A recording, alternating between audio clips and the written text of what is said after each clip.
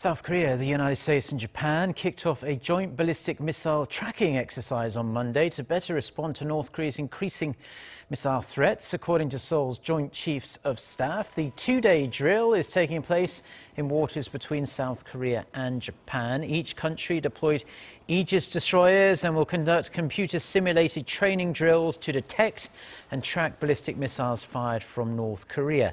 This is the sixth combined anti-missile exercise since the drills were agreed upon at the 48th Security Consultative Meeting between Seoul and Washington in 2016.